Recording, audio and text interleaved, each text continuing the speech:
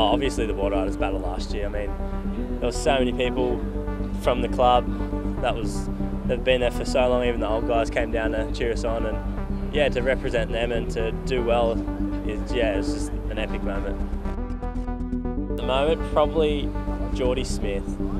Just because he's such a tall, big human and he can pretty much do anything, is such a good influence to me because I'm kind of a taller guy too. So yeah, the guys like Geordie and Owen are definitely my inspiration.